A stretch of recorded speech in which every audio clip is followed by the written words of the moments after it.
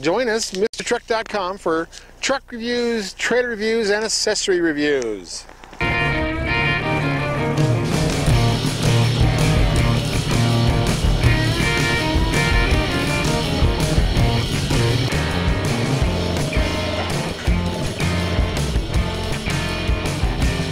Kent with MrTruck.com, another review.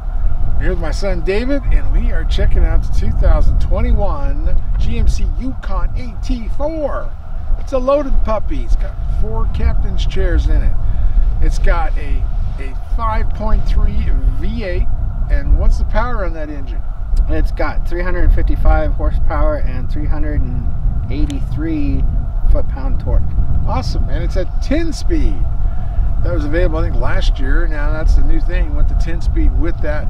It's a spunky little engine. It's like a 327 in cubic inches, but it goes, and it's rated at an 8,200 pound trailer with basically that makes it an 820 tongue weight, and it's a 323 rear end, so that's a fuel mileage rear end, but it does well. We're pulling our Jeep Wrangler, our project Jeep, with our tilt trailer.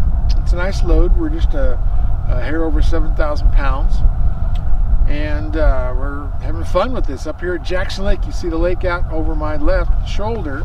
It's froze, and the geese are flying like crazy, but it's beautiful out here.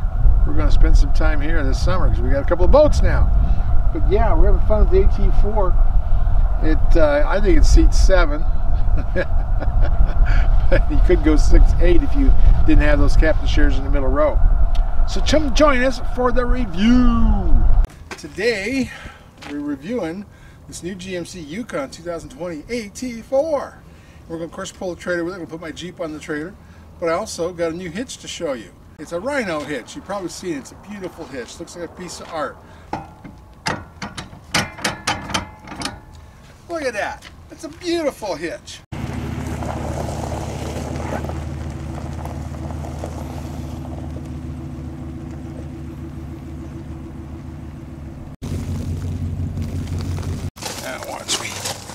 Now, because the Rhino hitch is a little longer, I'm putting these extensions on my safety chain, and we'll hook those up.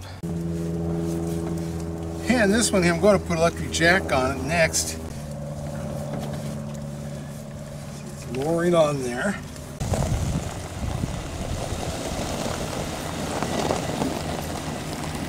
It's fairly level. I like where it's at. I may go up a little more. We'll load the Jeep and do some other adjustments, but I think we're okay. That's the whole idea. You want it all working together.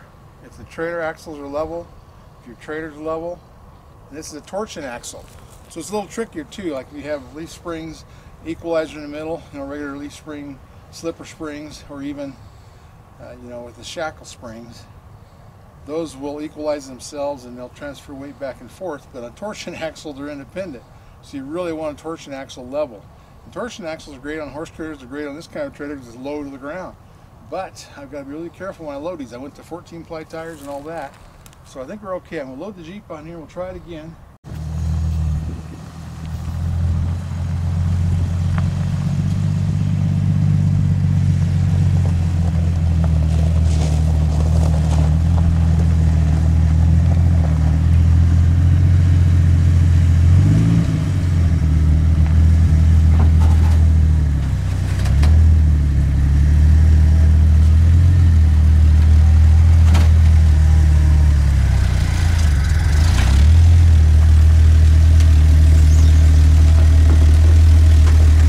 Don't go away, MrTruck.tv will be right back.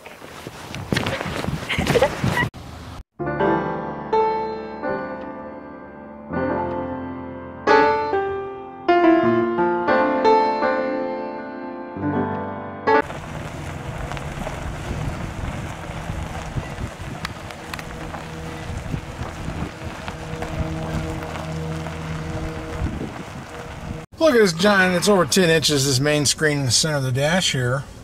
And once I hooked up this trailer, it came up and says, hey, you want to create a profile, you want to do all these things for your trailer, because it knows the trailer's plugged in.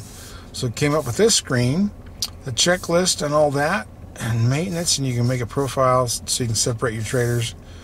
You know, for each trailer you have different settings and all that. So let's see what the checklist says. Conventional, it is. I guess it knows that. And you go through all this checklist. And that is pretty cool. Let's see if it rolls up. There it is. And that's similar to the checklist you use on a semi. You have a safety checklist. Okay, now let's see. Trailers. It does have a trailer. Let's see. Guest trailer. That's me. I don't know if I want to do the whole profile thing.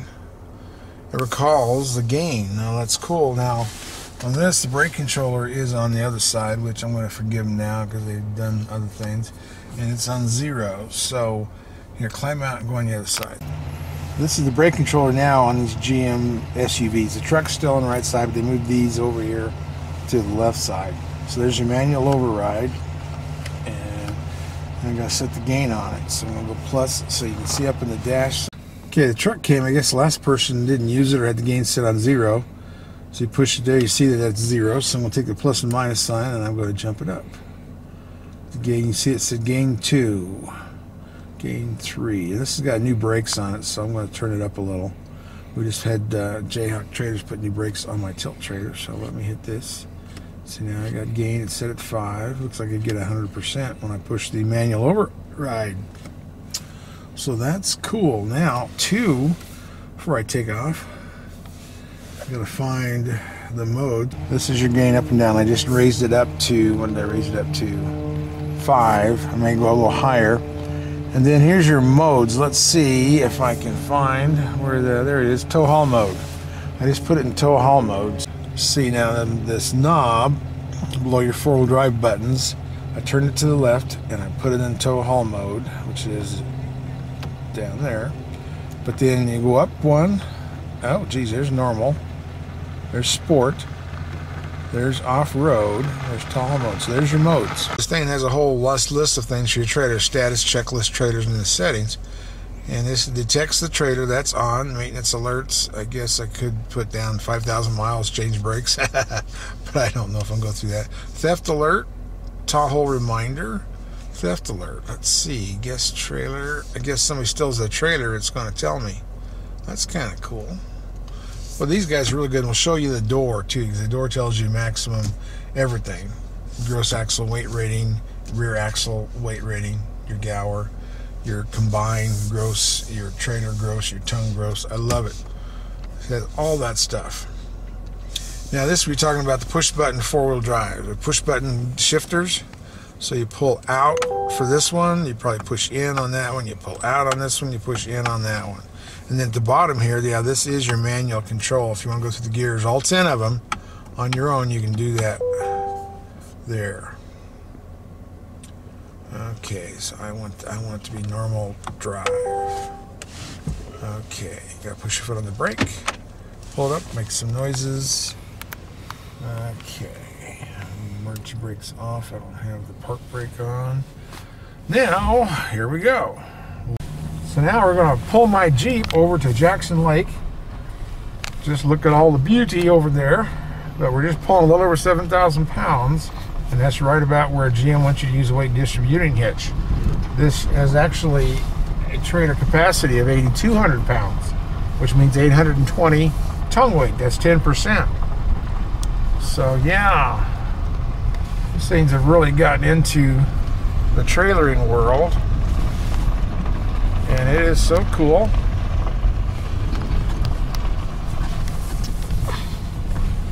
We got the tilt trailer back from Jayhawk. Had to put all new brakes, and I'll do that video. Got all that done. It's about 5 years old, and the brakes weren't quite wore out, but the magnets were.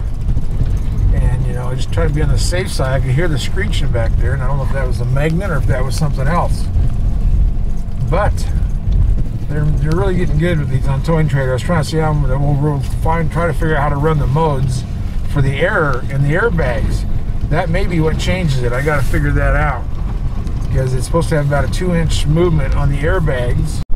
So those are good looking tires. Goodyear Trail Runner all-terrain 20s. Now what's cool about them is all the sipes. These things are like covered in sipes. You Yeah, it makes it better for ice and such. Then the skid plate on the front. I mean, those red tow hooks, recovery hooks, look so cool. And you got a skid plate, and I think there's that might be just plastic on the front, and below that's a big gray one. We'll drive a camera, or drive over a camera so you can see that. Kelsey's not here this weekend, so maybe she'll be here for the next truck. But David's figuring this out. Okay, there's your slide. Okay. Now, go on the other side, the other seat. Let me see. It says I got to hit this thing twice. Whoa! That's cool. Lays right down. Now, crawl back to that back seat. See if you could crawl between the seats, even though one's laying down. That's one way to get back there. And how you doing on headroom and leg room and everything? Not bad. Yeah, cool. Now let's see if there's another. What's this strap does? Maybe this flips it up. There we go. Strap on the back flips it up. Okay. And then all the. Is there? I know there's buttons in the back, but is there any buttons on the side? There's plug-ins. Yeah. Oh, here's a. Well, you find a button, push it. That's what I always tell the grandkids. Oh. Well, that does that seat. So that gets that one out of the way. Oh yeah, look at that. Then you pull this to get there. Well, that's cool. I mean, I don't know if you might need those down, but let's go to the back and flip those other buttons. Got all this room back here because of that cool hitch. I have a lot of room. Okay, son. I'm gonna just push a bunch of buttons. Let's see. Okay, son. Now, yeah, push buttons. Let's see what happens. Oh, that might be those. There it is. Okay, you can flip over. You can flip over the front ones back here, the middle row. That's cool. Did I flip the other one over? What? I don't. Well, go with this. What's that one do? Is that one? It does. Oh, that one folds the other one. Okay, keep going. Flip. Yeah, so that's cool. So it moves those up. Awesome. Okay, now find some more buttons.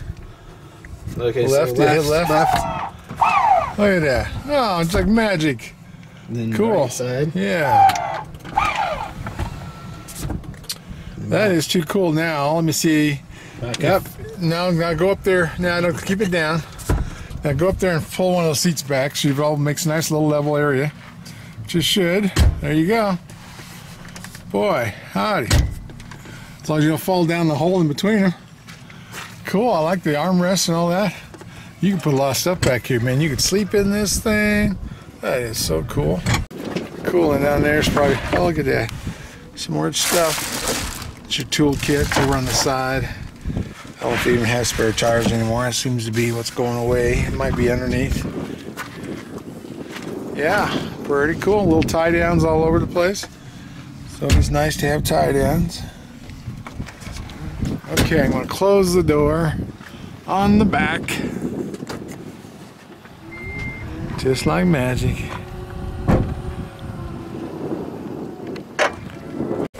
Here's a little cubby hole. We have no idea what it's for. I suppose that's where you load your magazines. I don't know. It's right next to your big screen. But yeah, how deep is it, son? Yeah, hold something, whatever you're going to put in there. Okay. Now we're going to figure out how this console slides. We are going to do it. If you live long enough, you know everything. So look at it. So David finally figured out the button for the center console way up there on top. And then, watch the magic. Is that cool or what? And that's all the way open? Yeah. Look how much trim you got in there. Heck, you could put a lot of stuff in there. Now wait a minute, I see a handle there. Open up that handle down in there. Does that open up something? Or what does that do? Oh, you got a tray. You got a tray. Stick your 45 in there or your whatever. Maybe your cell phone. Hiding your cell phone so nobody sees it. That might be an idea. These mats? Yeah, rubber mats. So you don't spill your drinks. I mean, that's yeah, it's kind of hard to get out of there. But I guess you can't put something there and then close it, because it'll smash it. But the little compartment, you stick your phone or whatever, your keys, I think this is a Charger. Yeah, go ahead and close. That's so awesome. As I recall, Ford was trying to buy that awesome system, and I don't think Chevy sold it to them, or GMC. Yeah, that is so cool. I love hidden compartments. Now, besides this cool center console, rolling back and giving you more room to stash stuff in there, it also makes the cup holders and the heat controls and air controls closer to the second row seat people. Good idea. That's one thing I like about this. Instead of like the heads-up display, there's a heads-up display button. Like on a TRX, you had to go through all these screens to find it. Does it have heads-up? Yeah, it's in a little. Zoom in on that. Isn't that cool? Keep adding info until we get a full. There it shows you how far away the vehicle in front of you is. It says adaptive cruise. It sure could. Yeah, that is so cool. Shows you if you're going to tip over or what you're going to do. Awesome, possum. More the merrier. Heads up display. I love it. HUD. Is this one right here? Tells you tire pressure and a bunch of stuff. And below the drive is your manual transmission. You can put it in low range. Push the low range button, son. And now I go back up here where you see drive, and now it says L1. Go to L2, L3, L4, L5, 6, L7, L8, L9, L10. All 10 speeds. I wish it would actually do that while you're driving so you can see what gear you're in, but I don't think you can. This thing has 8 USB ports. Of course, it holds 8. Yeah, the heads-up display on this is 15 inches. It's bigger than any of the screens in here, which is a bunch. And I love the heads-up display. And this, you know, they came out last year. It was 4-wheel independent suspension. The back's independent. What the inside camera looks like, it will do that. This has a lot of camera views. It's got, let's see, how many is it? I actually counted them. And I wrote it down, 9 camera views. So if you can't back up and not run into a drive-through and all that stuff, then you just ain't trying. But, where was I? I was talking about this AT4 Premium Plus package. It's got HD surround vision, because you get the 360. Multicolor heads-up display. We talked about that. Rear, pedestrian alert. Infotainment system. 10-inch, 10.2 HD color touchscreen. Connected and navigation, voice recognition, Bluetooth, wireless Apple CarPlay, wireless Android Auto. In-vehicle apps, personalization capable. Rear seat media system includes rear dual seat mounted 12.6. My phone. Anyway, we're going to look into all that with the grandkids. So this is a gorgeous blue. It's metallic blue. You got to get right next to it to see it's blue. It's been in gray for a while. Deep too. Deep blue. Beautiful blue. It's a midnight blue metallic, and that costs you $495. On the second row, heated buckets. I love those buckets back there. It gives you 4 buckets and a bench in the back. That is, if I'm reading this right, $370. The power release package replaces the standard package second row seating. But so the MSRP price on this is,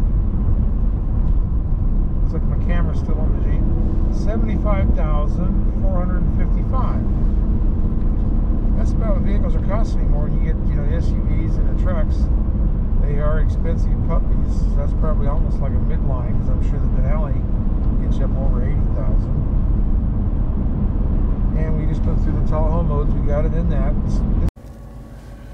Now, I like GM's layout. If you look at all their things, like their HUD's display right there, everything in GM. All the displays are easy to figure out. There's 3 buttons there. Those are the HUD display buttons.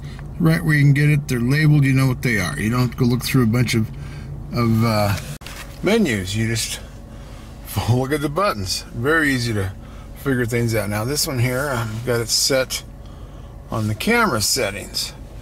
It's got like 9 different views. They're so good about cameras, GM is.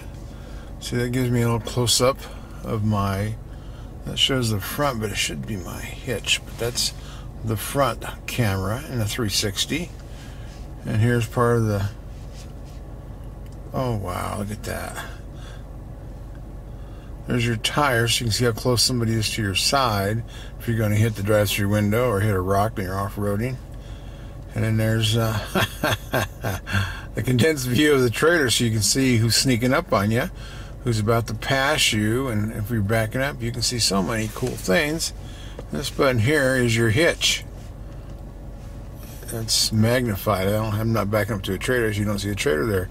But that way you can get right above that hitch and know what you're doing. That one's part of your backup. Put that in reverse, and you'll see that one activate.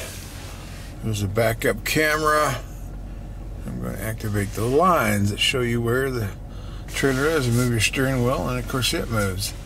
That way you're lining up with whatever you're trying to do, whether you're parking or you're backing up to a trailer. I use those. And then this one here is the wide view of what's behind you. And that is a wide view. With that, you can also see on each side of the trailer when you're backing up. I love that. I love the cameras on this truck. 7,000 on the trailer. I can go to 8,200. So if I'm a little over 7, that makes 700 pounds on weight. So we're really good on our weights. We can even pick up some hitchhikers, huh? Or maybe not. 6. If there's, and I don't think there's seat belts for 4 in that back. There might be 3. So I'm guessing this is a 7 passenger. You can get 8 passengers. So it'd be just like a minivan if you got 8. If you had a bench in the middle. Yeah. Cup holders galore. This new stuff, you know, that's one thing about these newer trucks. It used to be, you know, I was more concerned about towing. That's all you cared about. But just to drive the damn thing and run all the controls, you got to read the manual. And it's only about that thick. So anyway, push button 4-wheel drive, or push button shifting. That's something I got used to. I mean, I finally got used to the knobs on the Rams, and now the Fords and the GMs are doing this push button thing. I think Honda Ridgeline is too. So they like to mess with us, but you know, it gets rid of a shifter, which we all like them on the console. But then this gives you more room in the console. Try not to hit all the potholes, huh? Heck, I gotta hit the potholes on my. Yeah, this road's falling apart all the way around. I was here just a week ago. Now there's a lot. Must be the frost can't be coming out, but that's usually what happens when the frost comes out in spring. The potholes start showing up. But yeah, it's always January. Crying out loud, it's colder than all get out. Oh, let's see if there's something else. The magnetic ride control is really cool. I remember when Cadillacs came out with that. They put metal flakes in the shock absorber oil, and they could use those, magnetize them, and control the shock. They call this a magnetic ride control, so it might be similar to that, but actually it can really do smooth the road out.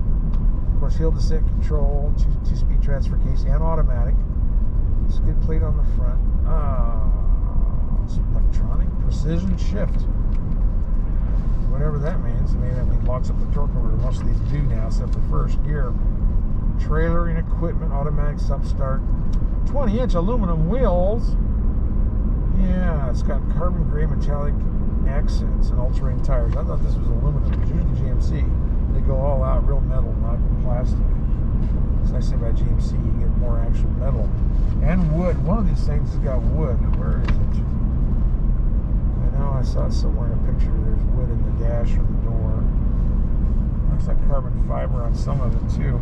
It's got a great looking interior. We're starting to use these giant screens in the dash.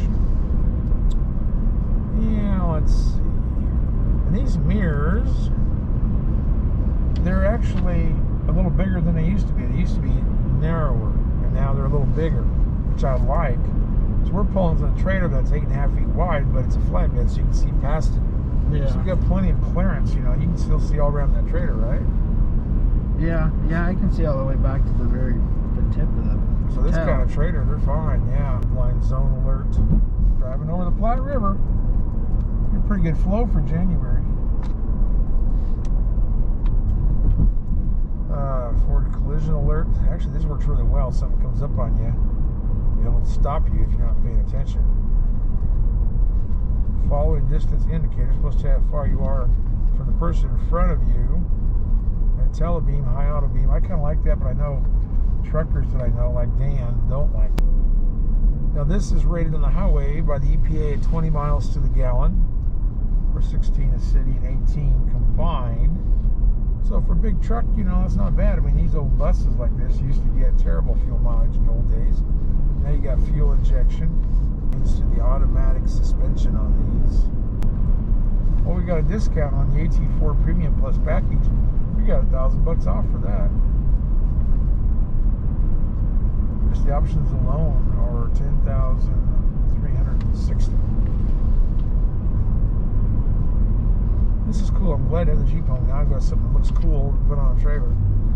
And this trailer, I'm looking forward to doing the brake video, because we had all new brakes, all new bearings, magnets, back plates, everything. Jayhawk Traders did that for me. And then, what I've always wanted, I bought the plates a long time ago, the triangular plates to put electric jack on it. And so I had Jayhawk weld those plates on, cut out the middle hole. Now I'm going to, when I'm working on the battery on this and a few electronics I got to finish up, we're going to put the electric jack on this. So that'll be in heaven. That means that 3 of my trailers have power jacks. Now I've got, what have I got, 6 test trailers now. I've got 2 boat things. A jet ski is a boat, so you got 2 there, an ATV trailer, an RV toy hauler, a dump trailer. That's my good old iron ball dump trailer, and this tilt trailer, which is a load trailer. This is, I mean, you can goose it a little bit. You know what the speed limit is. See if you get some acceleration out of it or not with the trailer. Jump right up there to 4,300 RPMs. Whoa, yes. These 5.3s, they're spunky. I'm not a big fan of them with trailers, but you know, I'm thinking back 20 years ago. Now I think they're doing fine. This has that extra option for the radiator, which I appreciate. I'm thinking Toyota needs to rethink their idea about taking the transmission coolers out. But yeah, it's an enhanced cooling radiator, so hopefully that means more cores, bigger, because that's a lot of the important stuff about longevity towing trailers, is having a transmission cooler. I learned that a long time ago. And this has all that, so my old days of worrying about a 4.3 and a 5.3 towing trailers, you know, that's historical for me. I think now they're actually doing very well. So I think this 5.3, if you don't go over the rating of the 8,200 pounds, you can be fine. And a 10-speed, so you got 3 overdrives, tow haul mode, factory brake controller, so I think this can be a good towing vehicle within its capacity. So I have no problem with this. I love the air ride suspensions. You can keep leveling your trailer out. I haven't said anything because I'm trying to drive. Well, this is an easy drive. We're not in the mountains. We're not in heavy traffic. We're just cruising in the country, looking at the cornfields and the cattle grazing what's left of the corn. You hear that thing purr? It's a V8. This is pretty cool. And the AT4 is actually new on this Yukon. I think this is the first year, this 21, to have that AT4 package, which is cool. You may have known what they're doing on the heavy duties, but it's been on the half tons now probably for 4 years, and I think that's nice. It kind of, that way you know if there's ice or snow that you can't see. You know, it's slick. I always watch my temperature gauge to see if it's 32 freezing. Because asphalt, a lot of times asphalt won't freeze till past 28, where concrete can freeze at 32 degrees. You get ice, you know, it's slick. Yeah. So I always watch that. We're in winter mode now, so you got to be paying attention. This is doing fine in tow haul mode. It gives you a little higher RPMs when you shift, and it stays at those high RPMs longer. So I'm a fan. Not everybody's a fan of tow haul mode. I am. Visibility is pretty good on this thing. But the bottom, the door glass is down low enough where you can see everything. It's got all the blind spot indicators in the mirrors. It's a good looking dash. Someday I'll be used to the push button and transmission. Yeah, I was totally lost. And someday I'll get used to the little buttons in the steering wheel. They got a roller. Sometimes you push, sometimes you roll. I'm not quite used to that, but I will be. That's just to scroll through on the monitor. Yeah, sometimes you scroll through, and sometimes you activate it by pushing on it. And one of them probably is more pushing, one's more rolling. Amazing how much better good-looking wheels make a trailer. Now we're a truck. I mean, it's like Eric, my youngest son. He's got that, oh, it's a '69 Chevy, whatever it was. Really cool looking wheels, and the truck's not that special. It's got primer. It hasn't been painted. It's got a cool steering wheel. It's got cool wheels. So that truck looks cool. We'll haul that around. Then we're going to take you got like chrome wheels on your, was that a 78 Ford? 79. 79. Last year, that body style. It's got the square headlights and the big, looks like a Dodge grill, I call it. But it's a really popular truck. And that same truck was the same clear back to 73. So you can take that 73 through 79, put any grill you want in it from those eras, and change them however you want. Which I always thought was nifty. That's the run of that series. Yours is a what, F-150? Yeah. 351 Windsor or whatever it is. Yeah, I don't know. I think it's a C6 automatic. So we're going to load that on the trailer a few times because it's a good looking truck. Look at the river. It's pretty deep. See, the fall, river was way down low. Now we're filling everything up again.